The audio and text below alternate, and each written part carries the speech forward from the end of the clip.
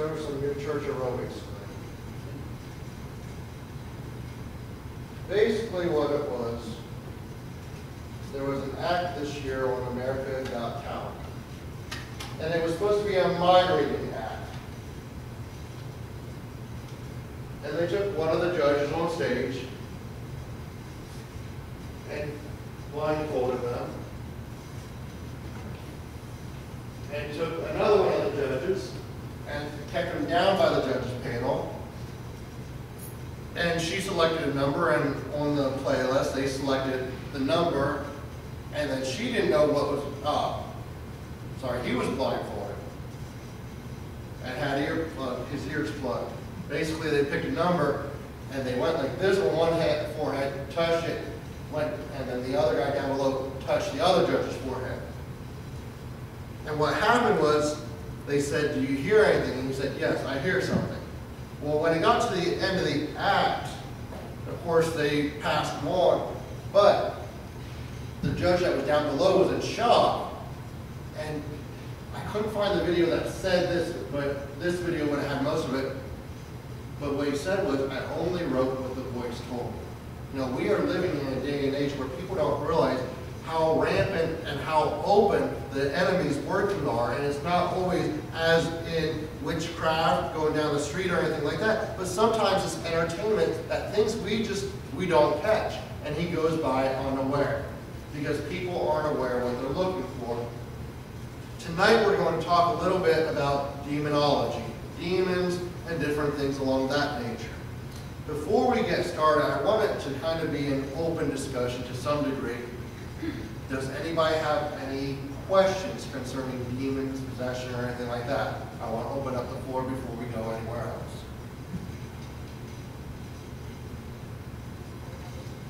What's that? I don't like it.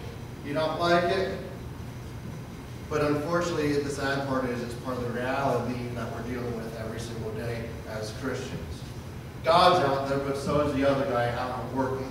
And he's working rampantly because he knows that his time is short. I'm reminded of maybe about 2 years ago, we were out visiting my brother-in-law. My sister-in-law was watching, I think it was also America's Got Talent. The other one was Britain's Got Talent, not that it makes any difference, but hers was America's Got Talent. And what happened was they got one of the judges involved, and once again, the guy who was on stage was doing a magic act to some degree, and he started telling her things about happening in high school with a certain girl, brought certain things out, and they were all dumbfounded on how did this man know all these things about me that she never really shared with the judges panel, or that was high school, it was so long ago. Well, there are such a thing as familiar spirits. So tonight, to some degree, we're going to be looking at familiar spirits. What are familiar spirits? When we look at the Old Testament, the phrase familiar spirit occurs in 7 verses in the Old Testament, and the plural form of it appears in 9 verses of the Old Testament. I don't know if you want to get the order, if you already did, okay. And when we look at that phrase, familiar spirits, if we go especially to 1 Samuel chapter 28, and we'll be there to some degree if you want to jump in there, but 1 Samuel 28, sometimes when you study it out, the Greek words and the Hebrew words, you'll have a word for familiar, you have a word for spirits, or different things. But when we look in the Old Testament, this passage, and compare it with the Hebrew words, or the Hebrew translation, familiar spirits is all one phrase. And it's all summed up in the Greek, in the Hebrew word, O-W-B.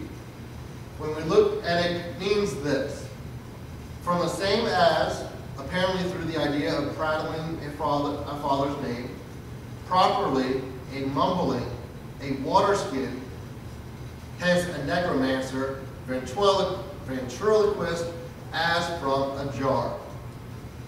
When we look at the Hebrew word O-W-B, it occurs in 16 verses of the Old Testament itself. I don't have all the passages down because it would take me a while to down 16 verses. But there is a passage in the book of Job, when you look at that Hebrew word O-W-B, it's actually translated, I believe it's vessels or bottles, something to that degree. So when we look at familiar spirits, what is probably the first thing that comes to mind for our thoughts with a familiar spirit? Holy Spirit. Not maybe with the Holy Spirit because he's familiar with us.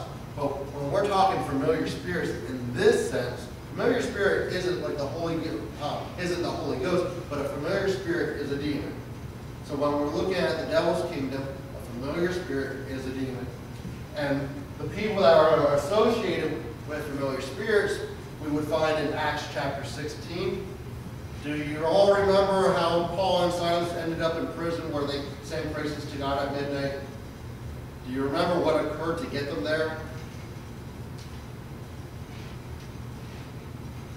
I'll tell you in a nutshell. Acts chapter 16.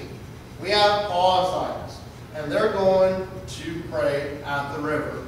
In the New Testament, in the early churches, if they didn't have a church building, They had found a woman out of good. And said one thing, either the one that dealing with God. You're exactly right, brother. You're exactly right. And they were all upset because they lost their money. So they got taken to the magistrates, and then they got tossed in jail. But if we go back and focus on that young damsel a moment, why did her masters lose money? What was so special about the familiar spirit? Because in her day and age, the Greeks would refer to her as an oracle.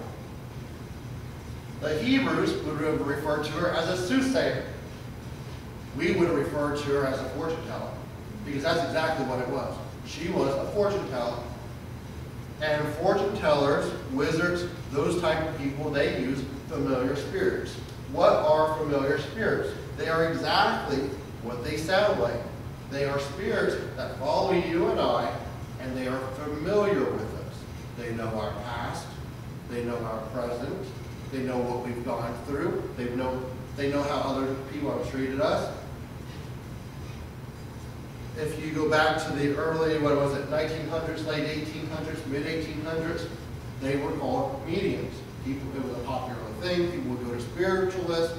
They would go see mediums, and they would call on their dead father, so forth, kind of like fortune tellers do. Where are they getting this information from? If Grandpappy died and you were familiar with Grandpappy, and all of a sudden it seems like Grandpappy came to the table, did Grandpappy really come to the table? No. The Bible says to be absent from this body is to be present from the Lord, present with the Lord. Once we pass on, we are facing the judgment. There is no such thing as ghosts in the sense that we know of it.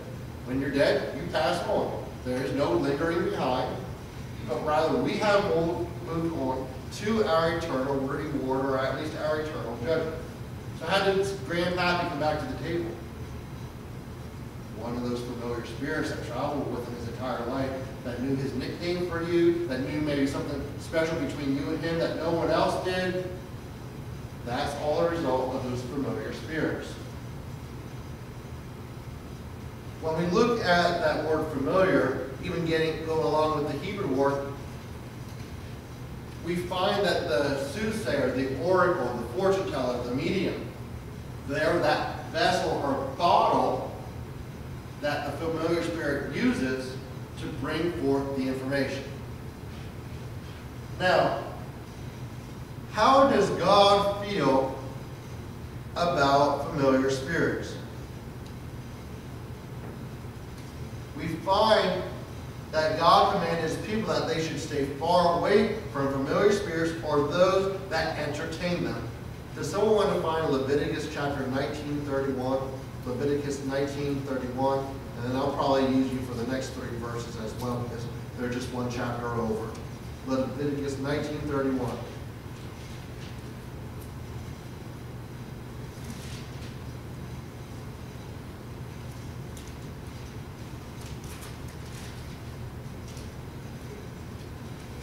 Yeah, do you have it, Sister Tina? 1931. Okay. Regard not them that have familiar spirits, neither seek after the wizards, to be defiled by them. I am the Lord your God. What about So we have a command straight from God not to be bothered with familiar spirits, wizards, or those that deal with them. What about chapter 20 and verse 6?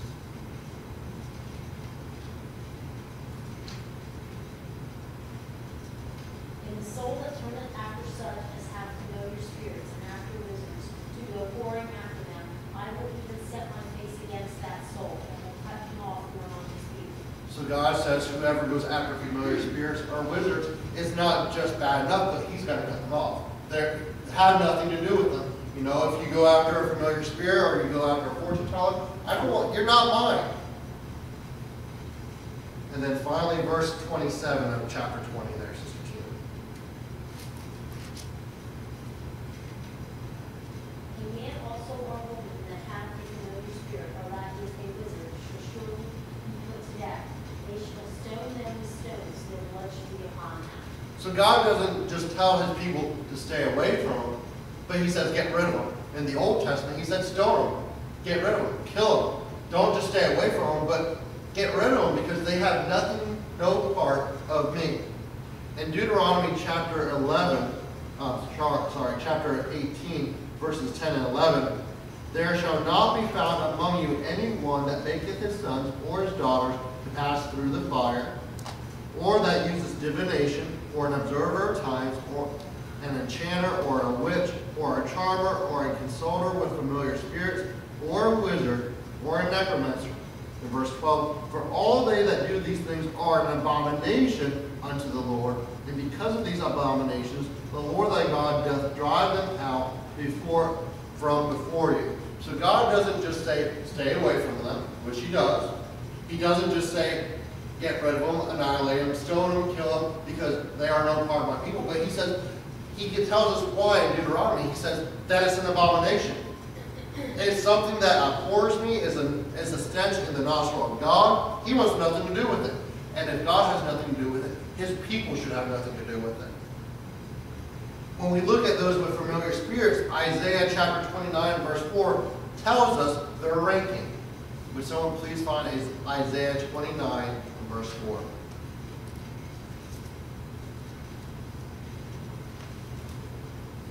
And thou shalt be brought down, and shalt speak out of the ground, and thy speech shall be low out of the dust, and thy voice shall be as one that hath a familiar spirit out of the ground, and thy speech shall whisper out of the dust. So God tells them that thou shalt be where when it comes to proportion? On the ground. And what does he say about his speech? His speech shall be as dust. And then he does a comparison. And what's the comparison? As he that has familiar spirits. Can you read that phrase just so I get it properly, please? Just the whole verse, or what phrase? The one dealing with the familiar spirit, because it talks about low, voice low as a familiar spirit, if I'm not And the mistaken. voice shall be as one, is that what you mean? Yeah. The voice shall be as one of that hath a familiar spirit out of the ground, and thy speech shall whisper out of the dust. So it should be low. And what's our idea or the connotation that comes along with, and it could be true, but the person that's demon possessed, the voice changes. It gets deeper, it gets low. So the Bible is clear that stay away from people that have familiar spirits. God's people has no place with them. And it's actually an abomination. And the Bible says that it's a low, low place. When we look at the Word of God, there are people that had dealings with familiar spirits. In 2 Kings chapter 21 and verse 6, and I'll read that. If someone would find 1 Chronicles, though, 1 Chronicles 10:13, and just hold that a second. 2 Kings 21 and verse 6.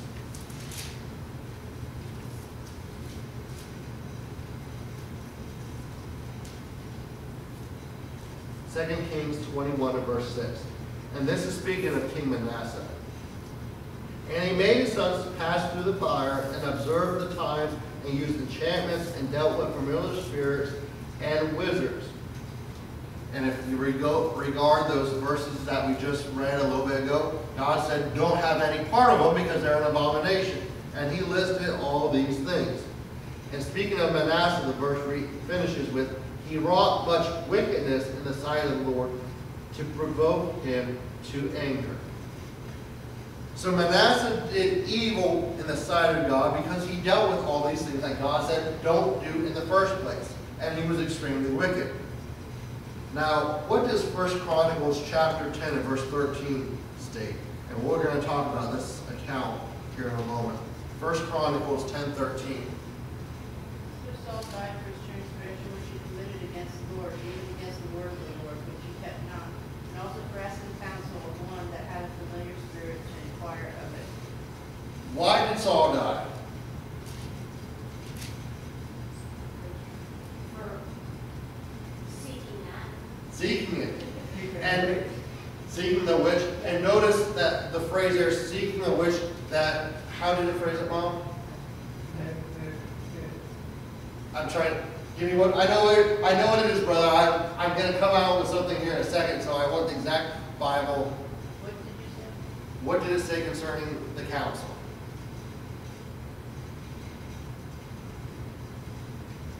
And also for asking counsel of one that had a familiar spirit to inquire of it. One that had a familiar spirit to inquire of it. Now, in 1 Samuel 28, verses 3 through 20, why don't we turn there, because we're going to be talking about this a little bit.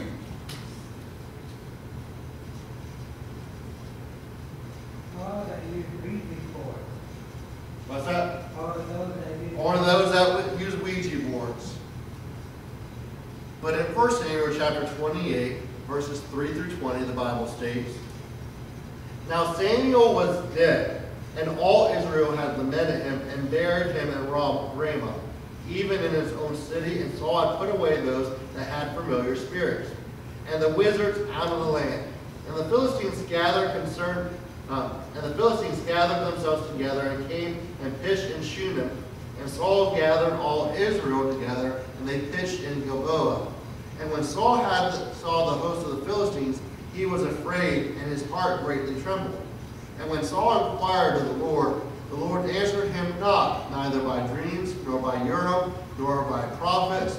Now, let's just stop right there. The Urim was a special prophecy. I hate to call it a tool, but it was some stones that the priests had. So Saul tried to inquire of God by dreams. It didn't happen. He consulted the high priest. It didn't work. God wasn't answering. And then finally, he tried the prophets, but the prophets couldn't get an answer of God for him. Then said Saul unto his servant, Seek me a woman that hath a familiar spirit, that I may go to her and inquire of her. And his servant said unto him, Behold, there is a woman that hath a familiar spirit at Endor. And Saul disguised himself and put on other raiment, and he went and 2 men with him. And there came to the woman by night, and he said, I pray thee, divine unto me by the familiar spirit, and bring me him up, whom I shall name unto thee. And the woman said unto him, Behold, thou knowest what Saul hath done, how he hath cut off those that have familiar spirits, and the wizards out of the land. Wherefore then layest thou a snare for my life, to cause me to die? And Saul sware to her by the Lord, saying, As the Lord liveth, there shall no punishment happen to thee for this thing. Then said the woman, Whom shall I bring unto thee? And he said, Bring me up Samuel. And when the woman saw Samuel, she cried with a loud voice. And the woman spake to Saul, saying, Why hast thou deceived me? For thou art Saul. Take notice in verse 12. And the woman saw Samuel, she cried out with a loud voice. Moving down to verse 13. And the king said unto her, Be not afraid, for what sawest thou? And the woman said unto Saul, I saw God descending out of the earth. And he said unto her, What form is he of? And she said, An old man cometh up, and is covered with a mantle. And Saul perceived that it was Samuel, and he stooped with his face to the ground, and bowed himself. And Samuel said to Saul, Why hast thou disquieted me to bring me up? And Saul answered, I am sore distressed, for the Philistines make war against me, and God is departed from me, and answereth me no more, neither by prophets nor by dreams. Therefore I have called thee, that thou mayest make known unto me what I shall do. Then Samuel said, Wherefore thou dost ask me of me, seeing the Lord is departed from thee, and is become thine enemy. And the Lord hath done to him as he spake by me, for the Lord hath rent the kingdom out of thine hand, and given it to thy neighbor, even to David because thou obeyest not the voice of the Lord, nor executest his fierce wrath upon Amalek. Therefore hath the Lord done this thing unto thee this day. Moreover, the Lord will also deliver Israel with thee into the hand of the Philistines. And tomorrow shalt thou and thy sons be with thee, and the Lord also shall deliver the host of Israel into thy hand of the Philistines. Then Saul fell straightway all along the earth, and was sore afraid because of the words of Samuel, and there was no strength in him, for he had eaten no bread all day, nor by night. Now, I wanted to bring out this passage because there is controversy concerning this passage. Some question whether or not this was a familiar spirit, or was this really Samuel that came forth. When we look at the whole passage, this is the account that Mom read in First Chronicles that was mentioned on why Saul was killed, why he died. This is part of it. It was because of his transgressions, but it was also because he sought to seek counsel from this witch that had a familiar spirit. Notice that the next day he's going to die. Him and his sons. Because he killed all the prophets. Yes, sir. But did Saul really see a familiar spirit? Or did he really see Samuel in this passage? That is something I wanted to bring out as we're talking about this. To me, it appears that God actually allowed him to see Samuel. The witch said that she saw dogs coming in and out of the earth. Were those demons or were those actually angels? But the big thing that throws it out to me, and you can question that he came out of the earth. Well, in that time, people didn't ascend into heaven, but they went into the earth. Not to hell, they went into paradise. So is it far-fetched? No, it's not far-fetched, I would be saying. But the thing that catches me is the fact that when the witch saw Samuel, she cried out with a loud voice. If it would have been a familiar spirit, she was familiar with spirits, those familiar spirits all the time. She talked to them all the time. Why would she cry out if it was another familiar spirit? But that is just some thought. But I did feel led of God to talk about familiar spirits tonight. But we also need to keep in mind that as much as we rejoice over the fact that we're saved, that there is a battle going on out there. And as much as we may not like to talk about it, we need to be aware of our enemy. We need to know his tactics. We need to know what's out there. It doesn't mean that we know every single demon out there by name. That is what the Holy Ghost is for. He is the discerner. He's the one that helps us and guides us. He is the revealer of truth. But we also need to be aware that we be not taken off guard. That if somebody comes in and all of a sudden they start telling things of people's past, that, hey, you need to watch out because they're talking to the enemy there. You know, there's something not right there. If they don't know you, they never met you before, unless it's a prophet of God, and if their lifestyle doesn't show it, then they're getting their information from a whole other source.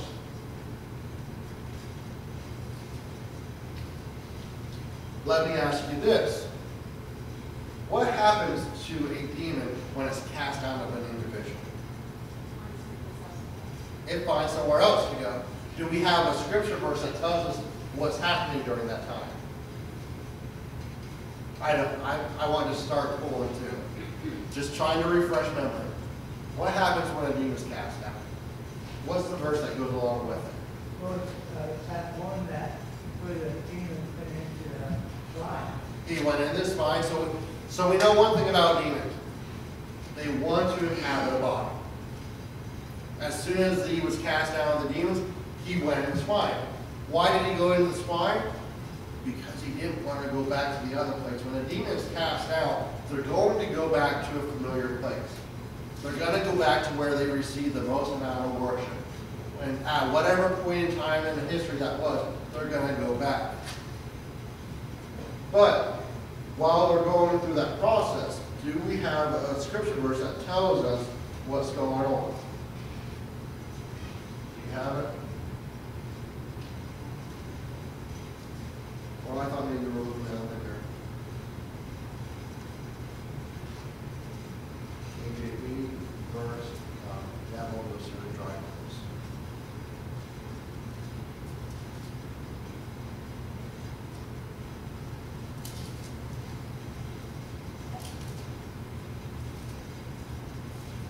phone says still listening. It's not being helpful. The devil goes through dry places.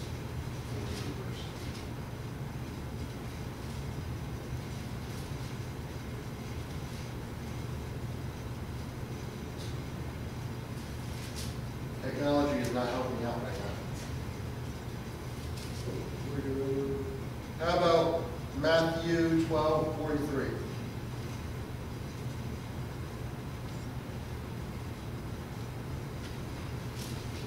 Matthew 12:43.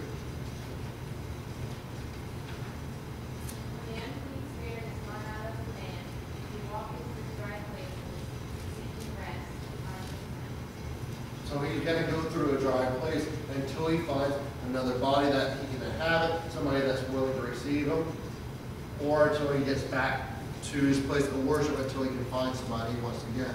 So he goes through that dry place. We also have another verse that we can connect with that when it talks about the household of a man.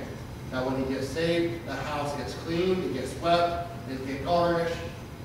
But But if that devil has to get back into it, and he goes to like, only if he goes back to his old ways. So if that man that received salvation, that got deliverance, whether it was through oppression, possession, whatever was happening, God can come in, clean him up, make him pure, make him clean again.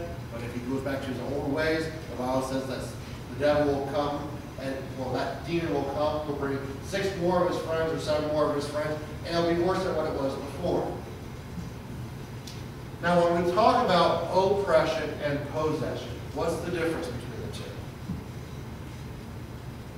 Possession is versus the individual's kind of giving himself over. If somebody's oppressed, that means possession is from inside, oppression is from outside. Exactly. That's exactly what I was thinking, where I was coming from. Oppression comes from the outside. Can a Christian be oppressed? Absolutely. The devil will do everything he can to get us down, to make us feel like we're trodden down. Doesn't mean that we're always doing wrong. Sometimes he'll oppress us through fear, anxiety. There was a gentleman that come in that I know from work, and he was telling me about all these things, and he always tells me, I always ask God, God, why are you letting me go through this trial? God, why are you letting this come this way? And as he was starting to go away on a scooter, he made the statement, he goes, I don't know why God's let me go have all this anxiety, but I know there's a reason for it. And I stopped him right there. I said, God's not giving you anxiety. I said, there's another guy out there that's giving you anxiety. How do I know that? You don't need to be some great big Christian scholar to know that, because we all know that God has not given us the spirit of fear, but of power and of love and of sound mind. So if we're experiencing anxiety or fear, that's not God. That's not God working. There's something else at play there, but that is not God. That is the devil coming in and trying to take us down and drag us down. Yes, we can grow in God through things we have to go through, but God's not giving us anxiety. God's not giving us fear. That comes from some entirely different source. And when we realize that, then we go to God in prayer. You know what? That's the other guy coming at me. He's trying to take me down. He's trying to drag me down. Because the devil, he doesn't. When it comes to God's people, if he knows that he cannot get you to sin, if he knows that you're going to go to heaven regardless, that you're going to keep pressing forward, he doesn't have to make you go into temptation. All he has to do is get you to stop doing anything. If you're working for God, all he has to get you to do is stop. If you're going to just come to church and sit in a pew and not seek the present and get more power and go gung-ho and get on fire, go out to the community, invite neighbors, if all he can get you to do is sit in the pew every week and do nothing, go to work, get caught up in life, he doesn't have to make you go to hell. He just needs to get you to stop working. He'll get us however he can. Are there any other topics we want to discuss tonight, or is that about it, or any thoughts, any questions? Let me just say that, we talk, and we always hear when you're talking about this type of stuff, that, anxiety. He does do that. He does depression. He does do that. But he also does other things like, Oh, absolutely. you know, those some folks maybe you know, take opioids or whatever it is, whatever your weak spot is, that's what the devil's going to attack. Oh, absolutely. So it doesn't necessarily have to be, you know, either your mind, or it can be maybe if he knows that you're concerned about your financials, that can be. I mean, it can be any. Oppression can come from any place. Absolutely. It doesn't need to just be something you can't see or touch. It can be physical. It Yep. can be physical things as well. I don't think, you know, he doesn't play fair. No, he doesn't. Whatever is your Achilles heel, so to speak. And That's how what you he's gonna gonna stop that? Huh? Pray hard. Yep, it's very hard. I plead blood. There's certain things that that just attacks that are spots for me, my children, my grandson. Those are places, and he does sometimes put fear in me for them. And all I do is just plead the blood and continue. It's just living the life of faith. We have to trust, and trust isn't always an easy thing. But we always have to go back to, you know what? Yes, God saved me right here. When He saved me, He promised me. I have these things, and the Word says, if I'm praying about something, and you're praying, not praying for what you want, but praying according to what the Word of God says. When I pray for salvation, my children, our grandchildren, things like that, that's God's Word. And if you're praying, and God will be faithful. His Word says He cannot. You know, He will be faithful. And all we can do is plead the blood of Jesus Christ. If it's your mind, plead the blood over it every day. If I'm concerned, like I plead the blood over them every day. Every day. Not a day goes by that I don't. And I stand on that. Those are promises from God.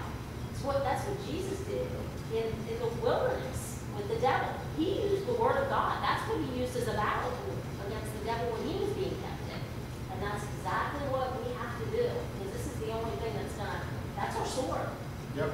That's what we fight with. I know there's times it seems like the stronger we try to become in Christ, the more stuff happens. If the devil's working against you and trying to take you down, then you're doing something right. If he's not doing anything, not coming against you, then I would be worried, because that means that there's nothing happening. And I'm glad you brought that out, because it's not just a battle in our mind, but he'll use whatever weakness, including family members, whoever's close to you. And it may not always be having them work against you, but I know one person of a preacher that the devil must not have felt like he could get a stronghold with him, so he started giving health problems to his wife. It may not be sin or that they're coming against you, but it's just other things that tie you up is what better. Concerns, your emotions, just to get you tied up, basically, is what it comes down to. Stopping you from praying. Yep. However he can. And he's been around longer than we have. He knows the Word of God better than we do. He's been around for a very, very long time. That thing is about praying evermore. Absolutely. Absolutely. Anything else before we close? Like I said, that's just what I felt led to teach on tonight and refreshing. Was there a... Oh. Your wife. Well, I didn't... In Ephesians, God tells us to put on the whole armor. Let's put on the whole armor of God. He wouldn't tell us to put on an armor if we knew we weren't going to have to fight. You don't put on armor just to carry it around and show it off. You put on armor because you're going to be in the battle. You have to remember that it says we don't wrestle against flesh and blood, but against principalities, against powers, and against the rulers of the darkness, and against spiritual wickedness in high places. You know, if your problem isn't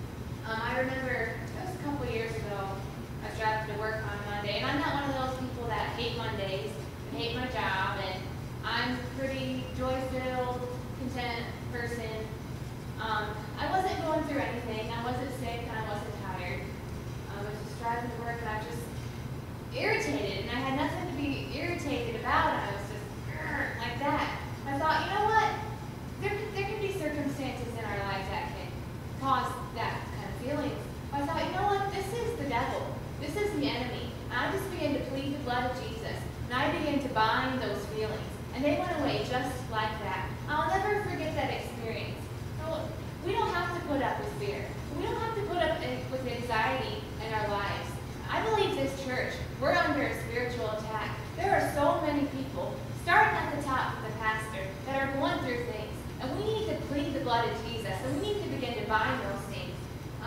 Scott's getting ready to move, and we can't just stand back and let these things happen. We have the power in the name of Jesus to do battle. And it's not easy. We don't want to fight and have to do battle. But this is what we have to do. We have to wrestle. And not against flesh and blood. It's not against people in our lives. But it is against the enemy. And we have to remember we have that power.